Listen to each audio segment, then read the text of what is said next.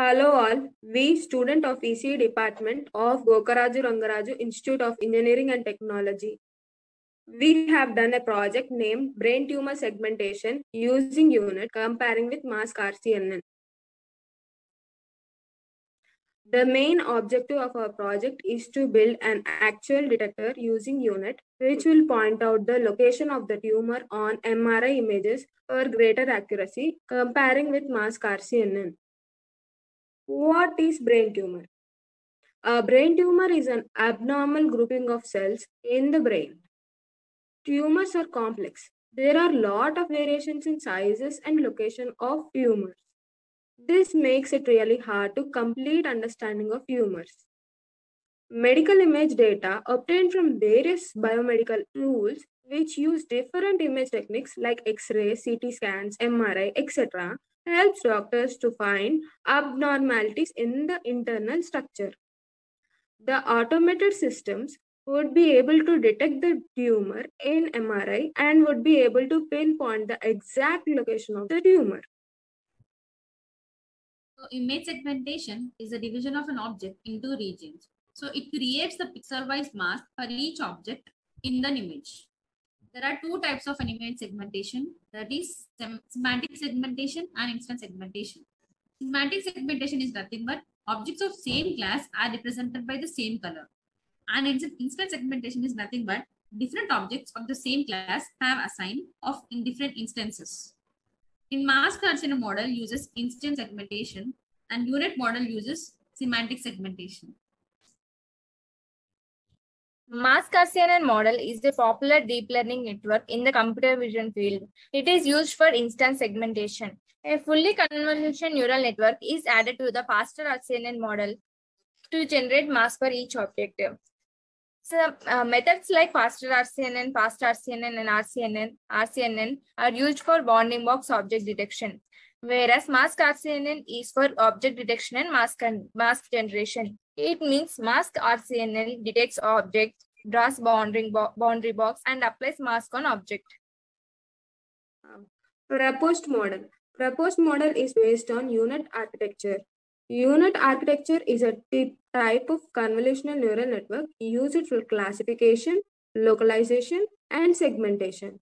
Unit is designed for semantic segmentation. Its architecture can be broadly thought of as an encoder networks followed by a decoder network. This is the unit architecture. In this, the first half of the unit is encoder part and the second half is the decoder part. Encoder part is also called as contracting path and the decoder part is called expansive path. In encoder part,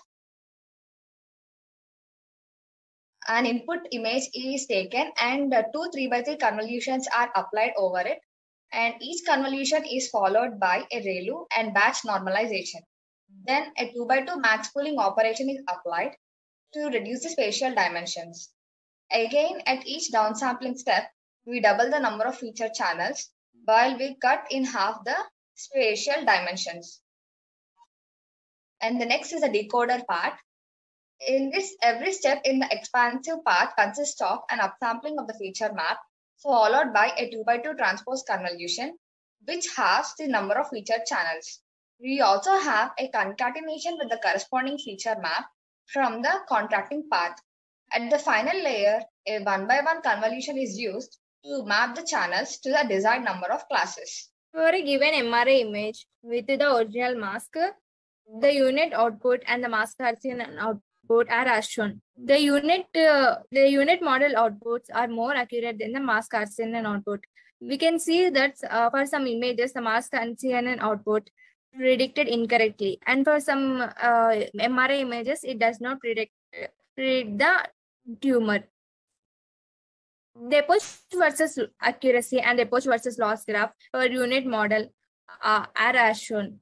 As the number of approaches increases, the accuracy increased and the loss decreased. We can see that at the end of 30 approaches, the training accuracy is 99.7% and the validation accuracy is approximately 99.5%.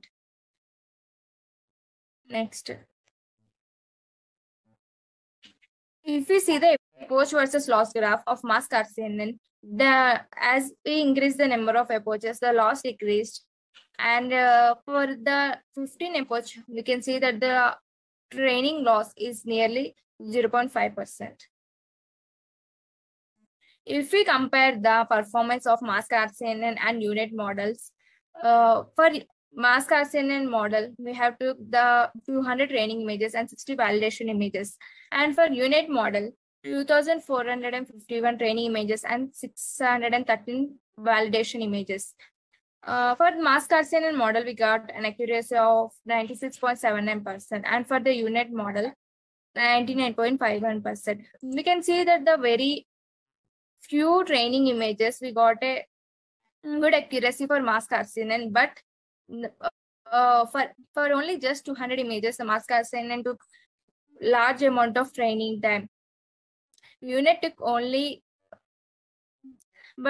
less training time than the mass carcinogen model and gave an accurate results.